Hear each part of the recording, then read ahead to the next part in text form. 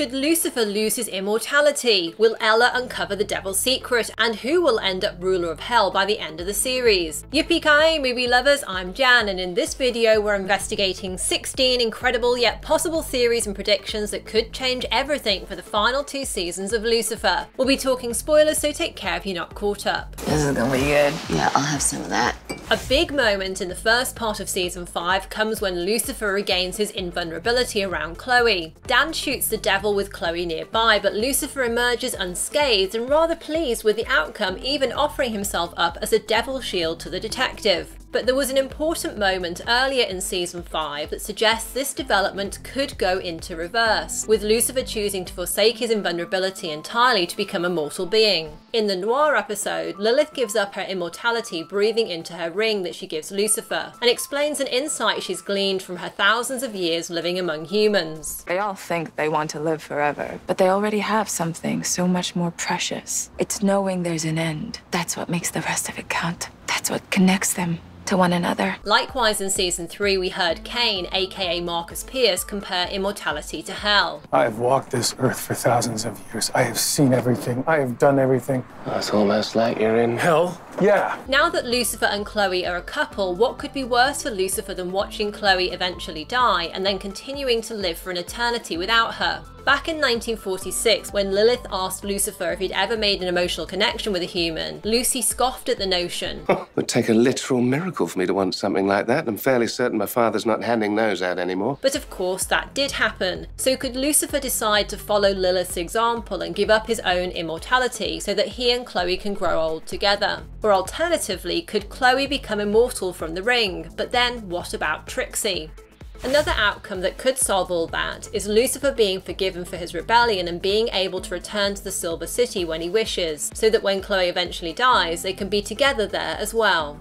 In season 5, while Lucy returns to Earth to deal with Michael, Amenadiel takes his place in hell to keep the demons in check. But to Lucifer's surprise, in the 5th episode, he discovers Amenadiel's back with Linda, and when Lucy demands to know why he's left hell unguarded, Amenadiel explains, "There I was, wandering the corridors of hell, when I heard a voice that I never expected to hear in hell." According to Amenadiel, that voice was God, who told him that hell no longer needed a warden. When I first saw this scene, it struck me as odd, given that having a proper ruler watching over the underworld was such an important plot point for season 4. And given that Amenadiel says he thought that it was strange to hear God's voice in hell, I wonder whether Michael sneaked into hell and impersonated God's voice to fool Amenadiel into leaving the underworld without a ruler again. This could be yet another trick Michael has pulled to make Lucy look bad in front of their father. We know Michael can easily switch accents, and we already saw him performing this trick on Dan when he called his phone pretending to be Lucifer, so that Dan would see Lucy's devil face.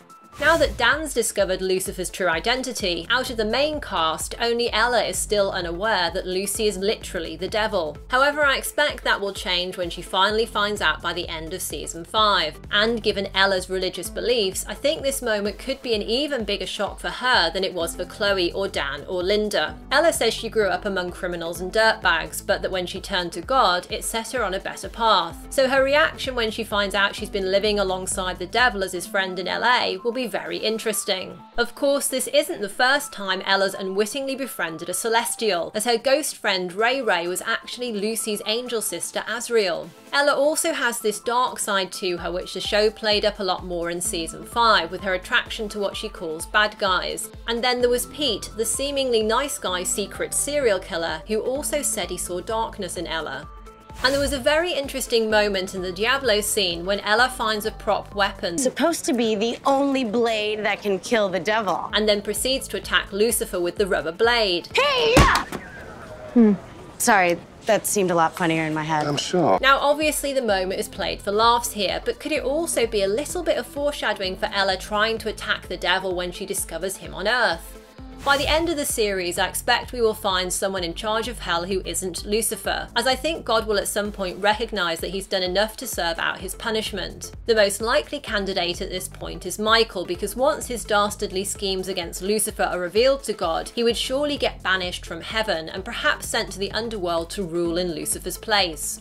A possible, though less obvious, option for new ruler of Hell would be Maze. She was already keen to go back to Hell in season 1, but Lucifer insisted they stay in LA, and so she decided to find a purpose for herself as a bounty hunter. And at the start of season 5, Maze is mad at Lucy for going down to Hell without her. The technical problem with Maze taking over Down Under is that she's a demon, so theoretically it would break this rule. Hell was built so that no demon could take control of the throne, only a celestial could rule. But given everything that happens in the show, it's not impossible for this rule to be broken if the writers wanted to make it work. Something that could play into this is Maze discovering that she isn't an ordinary demon and does actually have a soul. In fact, there was a hint to this in the Mr. and Mrs. Mazikeen Smith episode of season 3. When you kill, you lose a piece of your soul. I get the feeling you understand that. Sorry.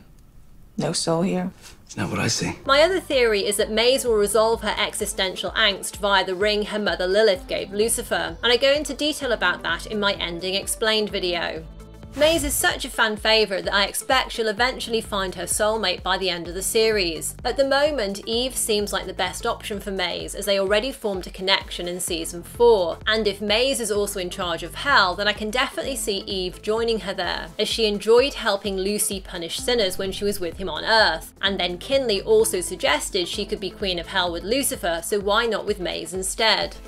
A character who might not make it out of the series alive is Dan, though he could still get a happy ending of sorts, reuniting with Charlotte in heaven. In the first episode of season 5, we see that despite his attempts to be positive, Dan is still struggling to get over Charlotte's death from season 3. I think Dan will get a special moment to shine before the end of the series, perhaps playing a crucial part in defeating Michael, as Lucifer saw an unusual strength in Dan when he was wielding the powerful divine weapon Azrael's blade in season 2. You're fighting the blade, which indicates a strength I didn't know you had. If Michael was able to send Amenadiel into a fear spiral that made his time manipulation powers go crazy, could it be possible that Michael's fear mojo was also to blame for that mysterious moment in season 4 when Lucifer's mojo powers went haywire? At the time, Lucifer's self-hatred and fear that Chloe couldn't accept him for who he truly was meant he began transforming physically into his full devil form. But a side effect was that everyone in Lux started to tell him what they desired, even though he wasn't asking them.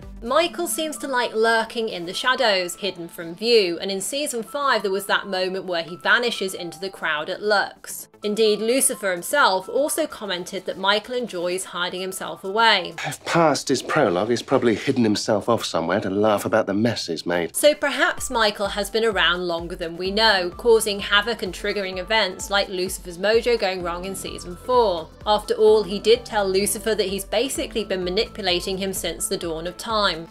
Something which is still a mystery about Michael is the reason for his slopey shoulder, as Lucifer calls it. I expect the backstory to this will be revealed in the second part of season 5, and it may be an injury he suffered during Lucy's rebellion against God. If Lucifer does have anything to do with it, then of course it will be yet another of Michael's grievances towards his brother. The moment many Decker Star fans waited 5 seasons for finally happened when Lucifer and Chloe did the deed and discovered that Hell didn't freeze over. But what are the chances that Chloe could now be pregnant with Lucifer's child? It already happened to Amenadiel and Linda on the show, and Lucifer even joked about it when Chloe found herself naked in Lucifer's bed in the first season. But I'm pretty sure we made Rosemary's Baby. I don't think this will be a main plot point, as it could feel like too much of a repeat of Charlie's storyline, and it's not something I'm especially keen to see myself. However, there are fans who would like this, so it could be something that happens at the very end of the series as a kind of epilogue, if Lucifer and Chloe settle down together. Speaking of which, it's entirely possible we'll see the devilish couple tie the knot before the show's over. The Diablo episode is packed with many comical meta moments as Lucifer and Chloe investigate a murder on a TV show inspired by their own partnership. During the case, Lucifer chances upon a script for an unaired episode called Diablo in Space, and when he and Dan act out the script, they read out the line, "A devil in the heavens," which makes me wonder if we can look forward to a Lucifer episode that's actually set in heaven. And I go into lots more detail about that hilarious episode, including all the little Easter eggs and details in my Season 5 Things You Missed video. Tap the card here or follow the link in the video description. Perhaps the upcoming musical episode titled Bloody Celestial Karaoke Jam will end up taking place in heaven, where we'll get to meet another of Lucifer's siblings, Castiel. When Remy arrived on Earth in season 4, Amenadiel made reference to Castiel's love of song, so it feels like this will be the appropriate episode to introduce the character. What brings you to Earth? Need a break from Castiel singing? And wouldn't it also be great if we got to see Azrael again, especially as Charlene Yee was just fantastic in that role in season 3.